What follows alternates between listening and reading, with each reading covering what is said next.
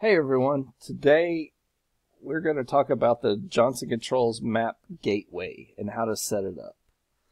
The one I have is not brand new and I did not factory reset it, but I can show you the steps that you're going to need to do that.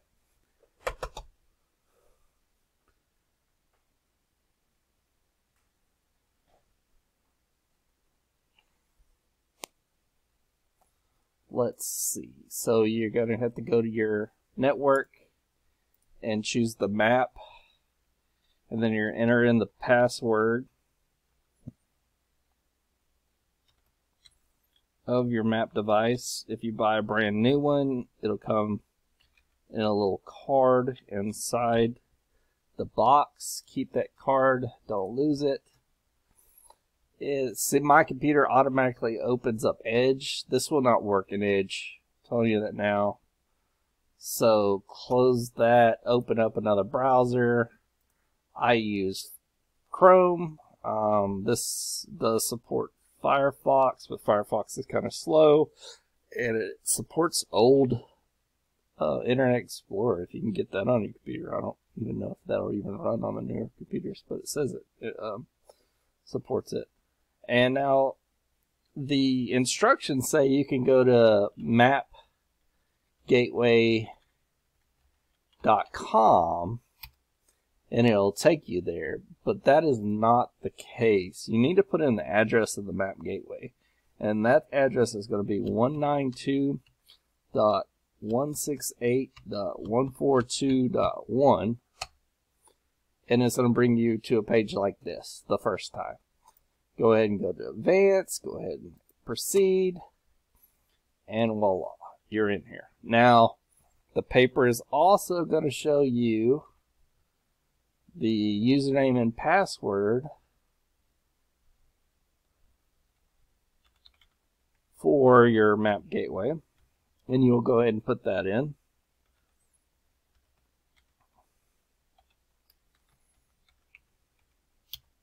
And now, if this is a brand new map gateway, once it loads, it's going to tell you that it needs a new username, both for the login screen and both for the SSID, your network. And so whenever you do that, you're going to have to enter in your password, and it's going to kick you off automatically, right? Because now your SSID doesn't work anymore. And what you're going to have to do then is go down here to Network Settings, go to Wi-Fi, Manage No Networks, and go to that map device and forget it. That way it won't keep trying that old password that is no longer good on there. But then once you sign back in, your computer will save it. Boom. Okay, and then you can go back to the website, and then it might not ask you.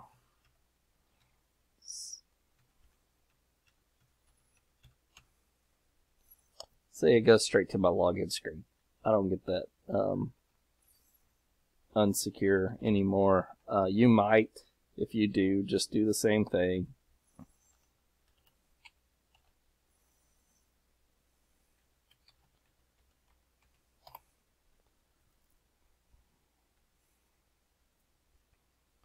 Log in.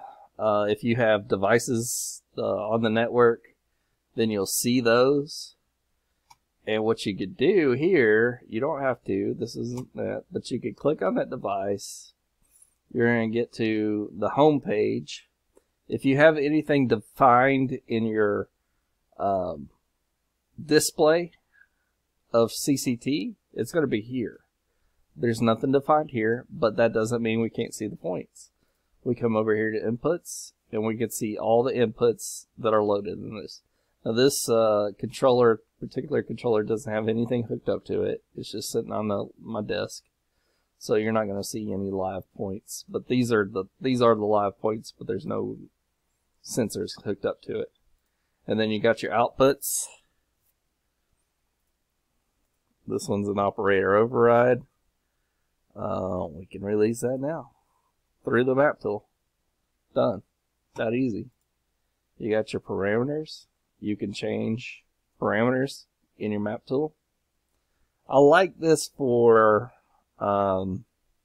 tab, because tab can go in there and they can say, all right, the room is 80 degrees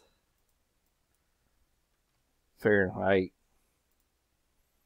And what that's going to do is it's going to put the controller into full cool, and then they can take their readings and they can go in there and say the room's at 60 degrees. That's going to kick on the heat. It's going to put the controller in full heat. They can take the readings and be done. And they never have to touch CCT. That's great, right?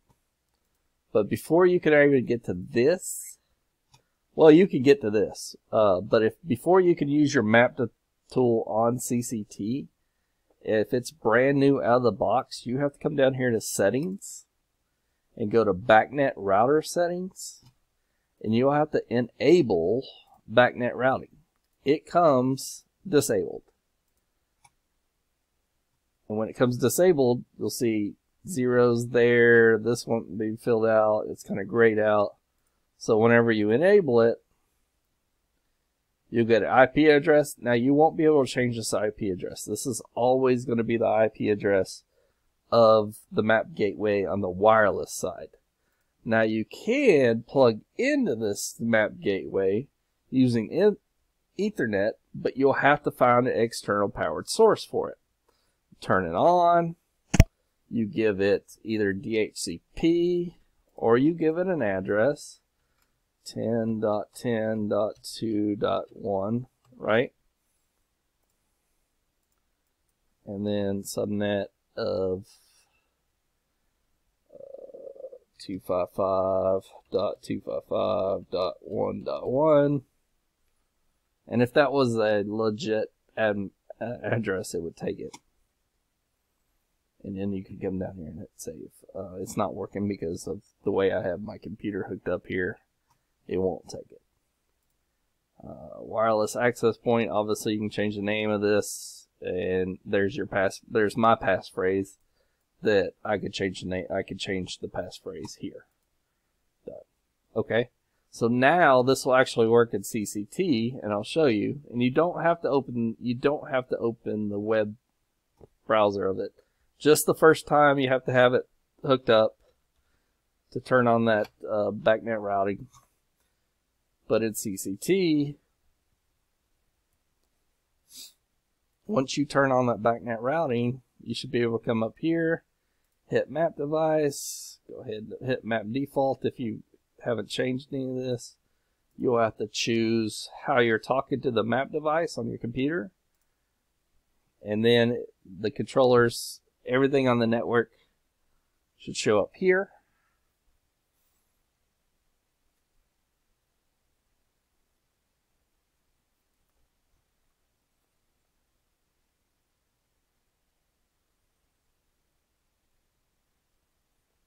Voila. That's all I have plugged in. I can hit next. Finish.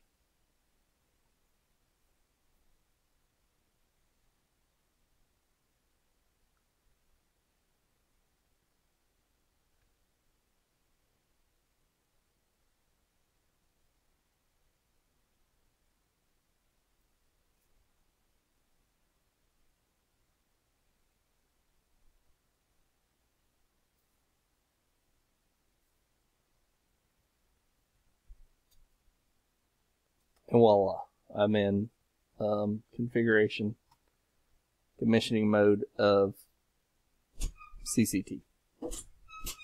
That's all it is. That's everything about the map tool. So if you got any questions, comments, leave them down below. Please like and subscribe. Thanks for viewing my channel.